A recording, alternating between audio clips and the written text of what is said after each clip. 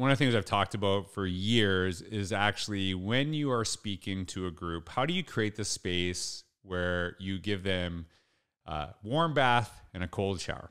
How do you actually challenge people while ensuring they feel affirmed? You don't want to go too hard on one or the other. I'm not a fan of, hey, don't ever change. You're perfect the way you are, because we all got to get better. And especially if we're in education and we're asking our kids to continuously grow, do we model that ourselves? One of the questions I keep asking people is, are we actually modeling the learning we expect from our students? And if we're doing that, we want to continuously grow. But I also think the warm bath is the idea of, people need to feel affirmed and appreciated. I know personally, if you compliment me on something, I will go way harder on that thing. When I feel this, I will I will double down on it. So I think there's that balance of it. And the reason I thought about this is because I had this fantastic conversation. You're going to love this podcast with Sarah Sirgo, who's the chief of staff at Frederick County Public Schools in Maryland, where I get to actually speak very soon. And so she's going to see me do what she talked about. And she shared this idea of being professionally irreverent. And I'll be honest with you, when she said irreverent, I'm like, I don't know what irreverent means. I've heard the word, but I have no idea what you're talking about.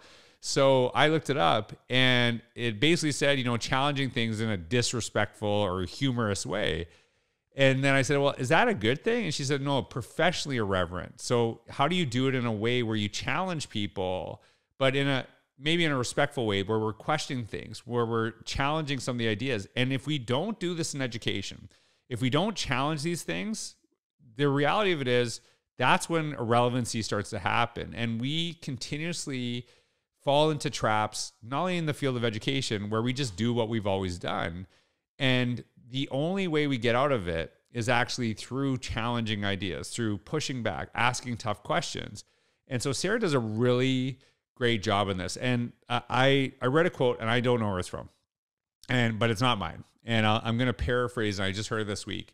It was something along the lines of that some people are very comfortable with how the world is, and so they don't ever challenge this. And then you have other people who are constantly, uncomfortable, and so they do challenge these ideas. And so progress is only made through those people who challenge the discomfort. And that's part of it too. And, I've written about the notion of, challenging the status quo.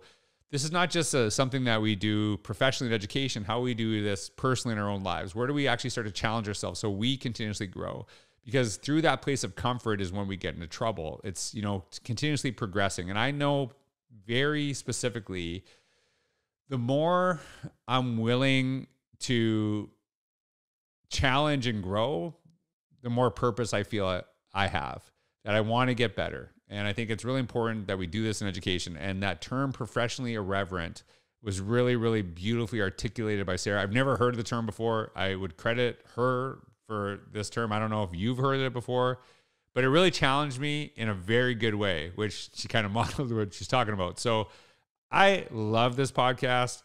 It was a really great conversation. I know you're going to love it as well. Welcome back to another episode of the Innovators Mindset Podcast.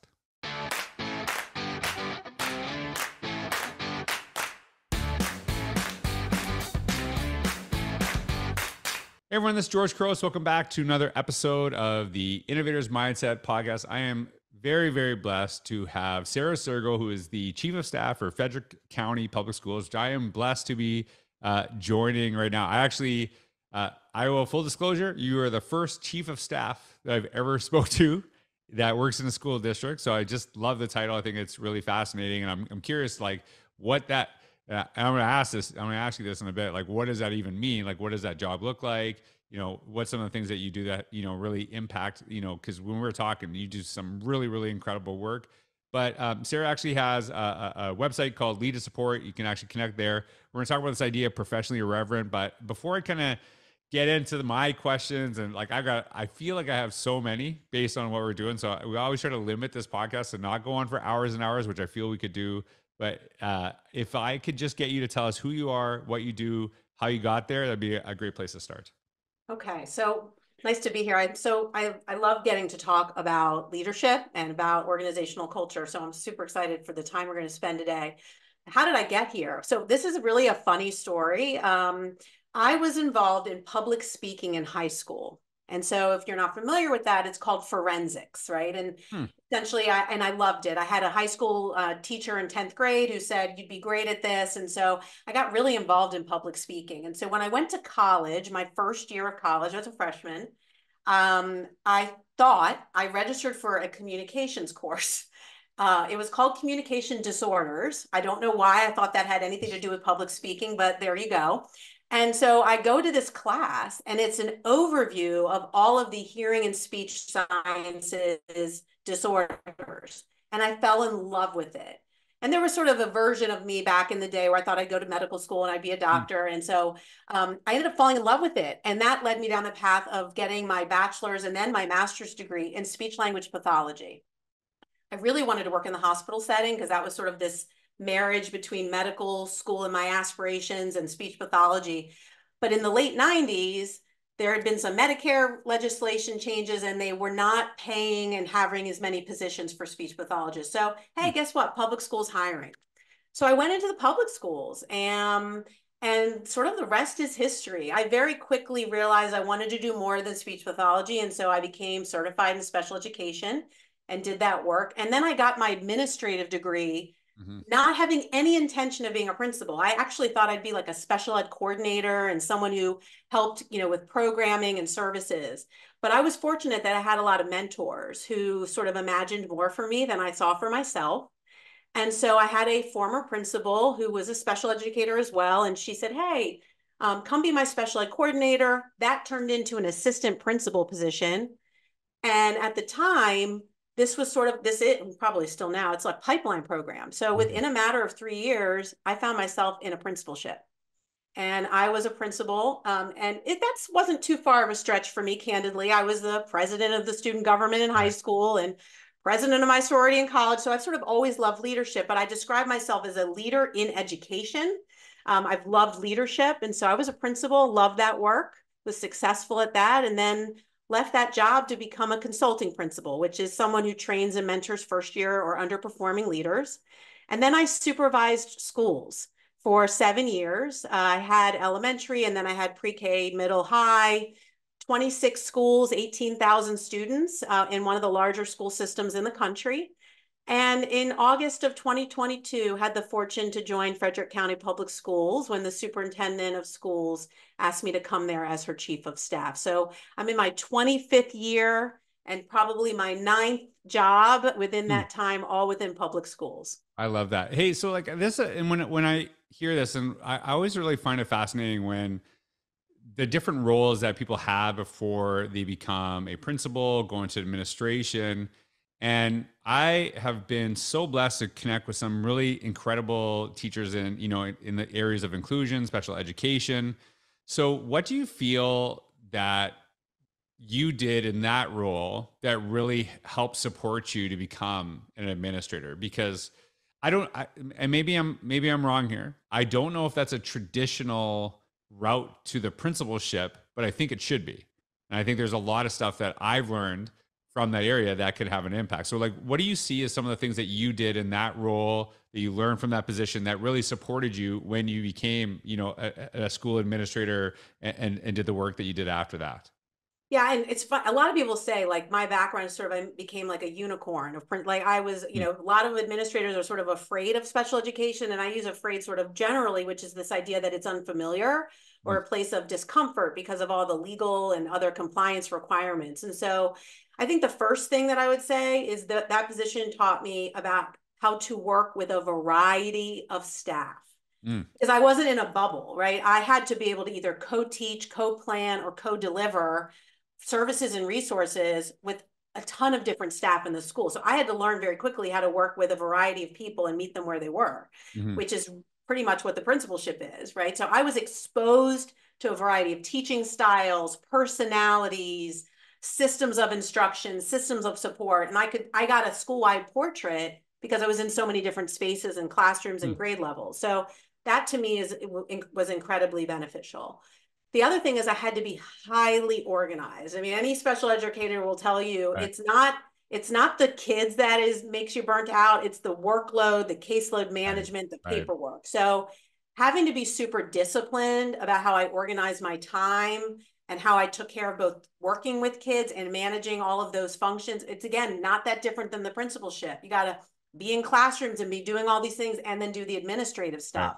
So those are the two things that I think were the most transferable and really gave me a strong start on the principalship. Everyone knows this about me. If you've spent 3 seconds listening to my stuff, I'm a huge basketball guy, and probably my favorite coach ever is Phil Jackson. And he's different. He sees things in a different way. And like one of the things I used to love that he did, I can watch basketball. I've watched it forever, and you can tell when a team is getting in trouble that the coach will call a timeout to kind of save them. And I could like tell you, I'd be like, yeah, he's calling. They're going to call timeout. That's what's going to happen.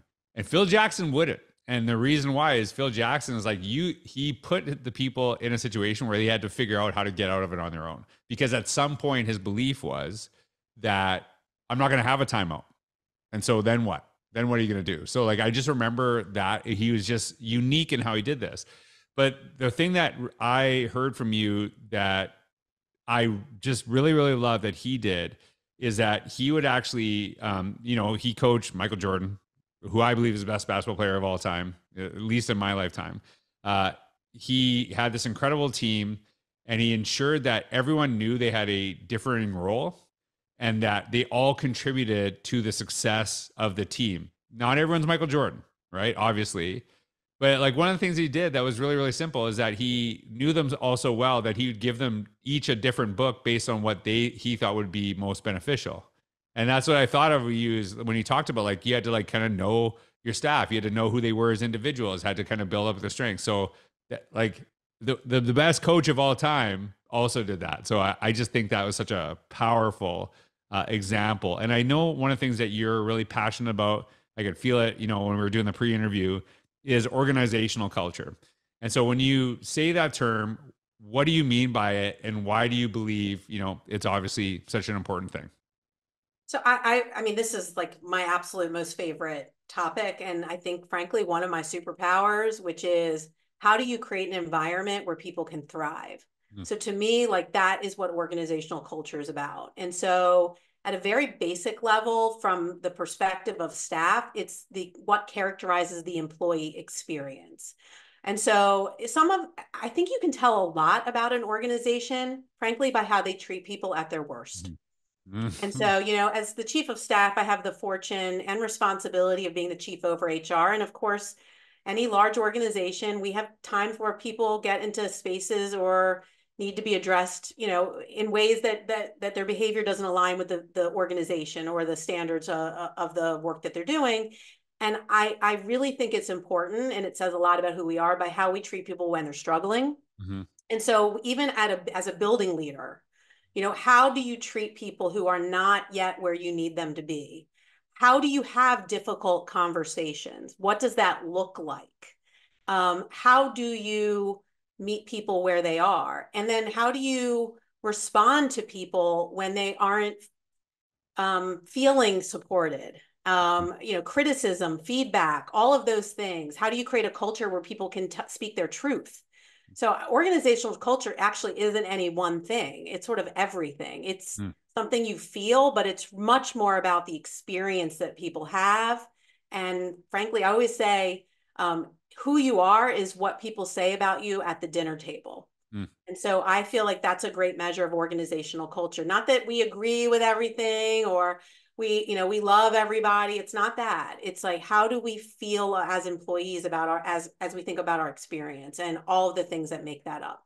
I had a really interesting conversation. I was thinking about this, and I'm curious what your feedback and if you had done something differently here. I think it's Brene Brown, and I'm not 100% sure. Talking about the idea of clear is kind. Yep. Is that Brene Brown? That is Brene. Brown? Yeah. So I remember distinctly, and this is a long time ago, and someone who is not a good teacher, and there is no support that was going to make that person a good teacher. And I remember, and I knew he knew it, and he knew I knew it, And I was like, this is not the thing for you, but it doesn't mean you're a bad person. Doesn't mean anything. Here's things I think you should explore. Here's things that you should do this. And it was actually amazing how grateful he was to me to actually just be honest and then provide him support, knowing that just what I don't think like because you go in the teaching profession that makes sure that it ensures you like if you get the right skills, if you do this right thing, some people just don't they're not going to be good at it. But to like let them linger and feel like I knew he was struggling, and I don't think he wanted to wake up every day and have that feeling. And so I was very clear with him, but also supported him in the next parts of his journey and did it, was as respectful as I could be. And he was a wonderful human being. He was a very nice, he just wasn't a great teacher. Right. Well, and he wasn't going to be one, and he knew this, and so did I. So I think that was really helpful. I don't know if I'm a little bit nervous about what I told you, because I'm like, oh no. No. I mean, I think it reminded me of some career coaching conversations that I've had to have with principals. So I just sort of draw another example of that, which is I would sometimes say to people, Brene actually has this other frame that she says, when you're going to sit down and have a difficult conversation with someone, you actually need to name it. And she says, we're going to have what may feel like a difficult conversation, but I want you to know that I'm having it with you because I have high expectations for you and our relationship. And I care enough about you to say some things to you that may not feel that good. Mm-hmm. And so I also think like just how you frame those kinds of feedback conversations. But I remember once saying to a principal, you have so many talents. You have so many skills to offer, and this job no longer allows you to manifest those. And I would much rather help you use your talents in a way that generated the outcome that you want, but this job no longer does that for you. Yeah. And I just think we have to sort of give people permission. I see far too often we get in these friction-filled interactions with people about evaluating their worth and sort of putting their entire identity into, I don't know, some teacher framework or principal framework. And I'm like, that's around this part of the work, yes, but you have so many other things that you offer, and it just may not be this job, may not allow you to show that at all times. Okay, I feel better. I feel I did the right thing. So you were clear and you were kind. I was, yeah. And yeah, like I actually, weirdly enough, I stayed in touch with the guy. Like him and I are friends. And, we were not friends. And not because I was his boss and stuff like that, but he always checks in with me and I hear from him, and yeah. So I feel good and he's done amazingly well. He's become amazingly successful outside of education. And I'm grateful that, I will say sometimes people are scared to have a conversation and then they let people linger there. And then, it's not a good place. I don't think that's a good place for that person or for the organization. So I think I really appreciate you. I feel a little validated because I was like a little bit nervous to share that story. So one of the things we talked about, and full disclosure, I was asking you like, hey, what are you interested in? What do you like talking about? And you said the idea of being professionally irreverent, and I was like, I don't know what that means. And so just like my 7-year-old daughter Clea, I was like, what does irreverent mean? So I actually thought you were gonna say professionally irrelevant. I was like, I know what irrelevant means. And so I like Googled it and I was like, well, irreverent kind of means disrespectful, like can be a little bit disrespectful. And you're like, no, it's professional. There's a difference here when I talk about professionally. So first of all, I think one of the things that's really important, I think when we say buzzwords in education, I believe words become buzzwords when we say them without actually like articulating what they clearly mean, right? And sometimes people just say words over and over and over again because they think it's the word they should be saying. But then if you say to them, what does that even mean? And then they can't tell you, that's when it becomes a buzzword. So I just asked you, and I loved what you shared. So talk a little bit about what it means to be professionally irreverent and why it's so important. I actually, in full disclosure, asked Sarah, I loved it so much. I'm going to ask her some questions and hopefully I get to post on my blog sooner than later, because I just think what you shared is so connected to innovation. And I will say this, I'm like, I do that. I do what you said, but I've never actually had the term for it. And it really made a lot of sense to me. So if you can just share professionally irreverent, sure, why that really matters. Yeah. I mean, I think let me start by saying what it isn't, right? So it's not about saying anything you want. It's not Mm, about being disagreeable. It's not about pushing back for the sake of pushing or being critical. So being professionally irreverent is being deliberate about not just going along to go along. mm, So there's sort of three things that to me characterize being professionally irreverent. One is asking a lot of questions, right? Because I'm the kind of person, it needs to make sense for me to sort of get on board. And so it's being comfortable to ask questions about why certain choices are being made or why certain decisions, and have we thought about this and have we thought about that. And so creating a space where we can question decisions, approaches, all of those things to me is number one. And I think if you're in a room where people aren't asking questions, that to me is worrisome. So mm. I really think you have to be in a space where you push into this space of asking questions. The second thing I would say is it's a posture of always trying to make things better. So it's sort of almost a compulsion of mine that I can't ever leave something alone. If I touch it, I have to try to improve it. Right. And so to me, being a professionally irreverent is pausing to say, does this still work? Pausing to say, is this approach, does this serve our goal? I love, one of the people who work with me know I'm always saying is, what is the problem we are trying to solve? Yeah. Is this the approach that does it? So the second thing is really also trying to improve. And the third thing I think about being irreverent is figuring out what the people in positions of authority, and whatever that means for you, whether it's supervisory authority or hierarchy or whatever it is, like figuring out what motivates them and approaching issues from their interest base, right? So if you're someone who says, oh, I can't do all these things with my boss, or my organization doesn't have a Mm, tolerance for this, I'd say, well, what is it that they're after? Because if they're motivated by excellence, they're motivated by innovation, if they're motivated by accolades, then you have to figure out a way to sort of be irreverent in a professional way to right. show them how doing something maybe just a little bit differently or asking these questions might get at what they're really after ultimately overall. So, I mean, I could talk about this, go on and on, but I think it's making sure you are in a space where have a positive supposition about the other person,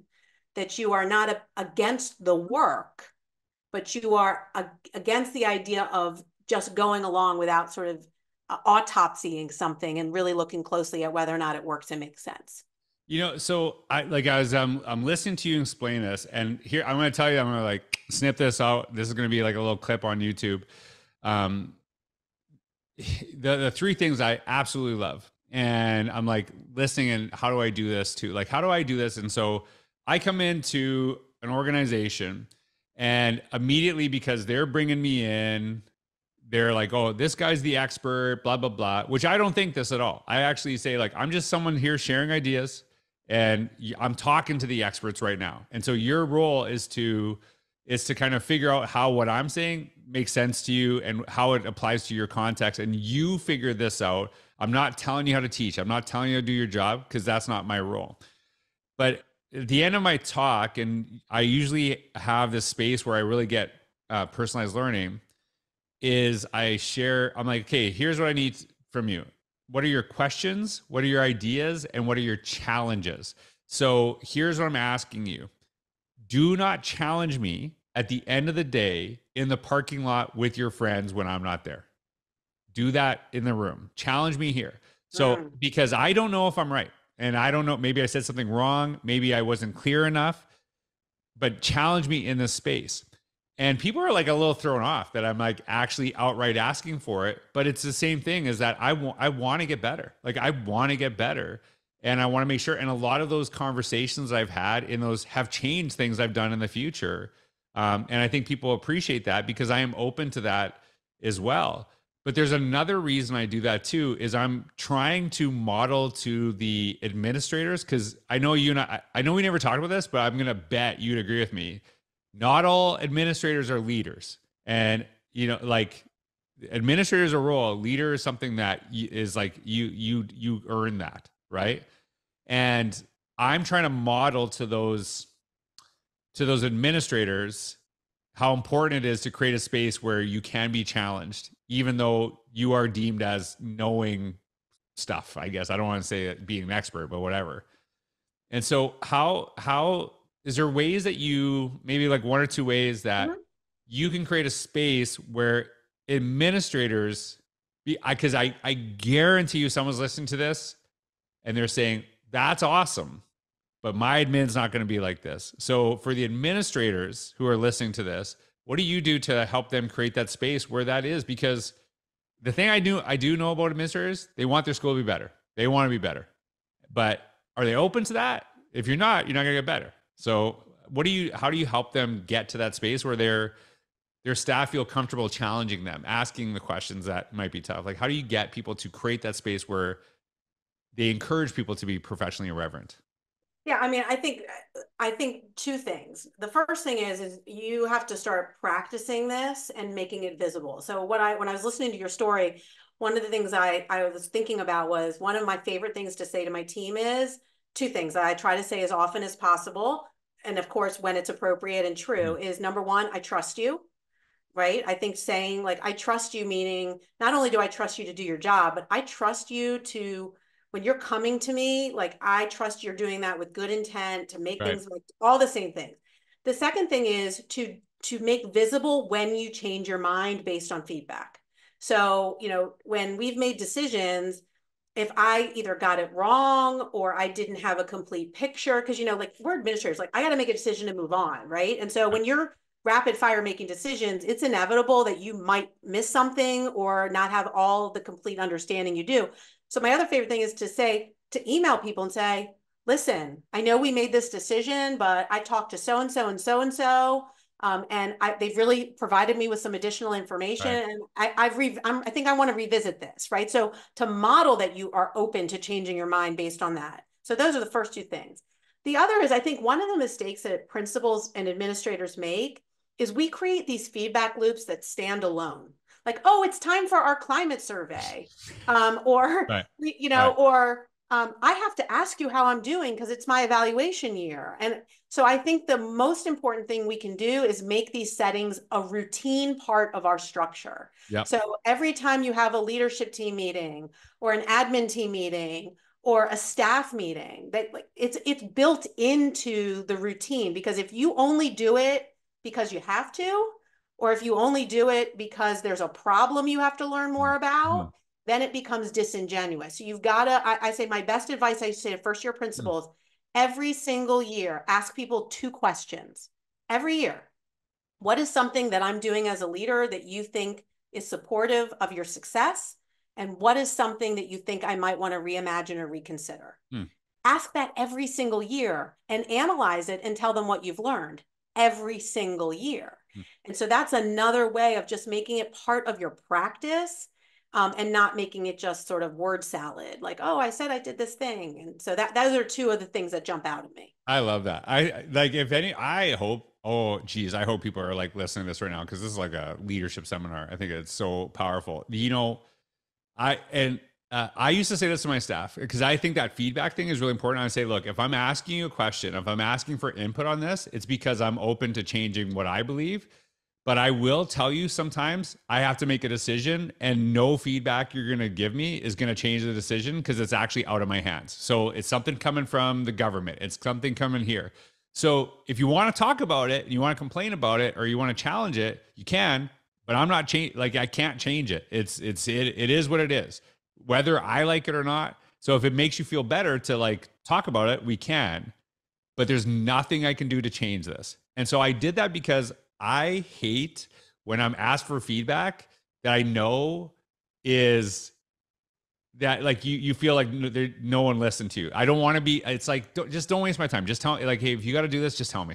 Just tell me that's what you're going to do. So that was part of my way of building trust. So like, yeah, I'll listen to you, but understand. But if I am asking for feedback, I am open to changing where we're going with this. And so that people knew that too. And I feel very validated in many of the things I did, because I made it explicit, like, hey, this is what we were going to do, and here's how we did it. And we, asked staff. I love this. So, but let me tell you this one thing to your point. The simplest way of doing this is to take whatever it is you learn and do a "you said we will." Mm. Okay, so on one side you say you said, and you synthesize and summarize what you learned, whatever the feedback was. Yep. And on the other side, you do the we will. In the we will, this very important part of this, your bullets on the we will are going to have one of three words as a starter for every single bullet: continue, consider, or start. Mm. And so what you're saying is there are some places that you're doing well. You want to call out, I'm going to continue to do this thing because you all seem to like it. I'm going to consider this piece of feedback. I'm going to consider changing this, or I'm going to just start something new based on what you've said. If you don't go back to people and tell them what you did with their feedback, they are going to stop giving it to you. And so that to me is just an important sort of There you go. bookend on that process. They're going to give it, just not to you. Yeah. They're gonna be giving it to their colleagues. They're gonna be saying this, but they're gonna give it to you. Yeah, I love it. All hail the teacher text thread. Watch out for that thing. Of course, the chief of staff says all hail. There you go. Very presidential thing to say. So, Sarah, it has actually been, well, I shouldn't say actually, because it's like I'm not shocked, but it's been really awesome to talk to you. So I know I'm gonna learn more about this. I'm feeling some books coming in your future about this stuff. So so anyone who ever thinks about titling their book Professionally Irreverent, we all know you stole it. So Sarah, you got to get on it right away. That's Sarah's book. So this is what's happened. So everyone, thank you so much for listening, Sarah. That was incredible. So thank you so much for being on the podcast. Everyone, I hope you have a wonderful day. Thanks for being here. Take care.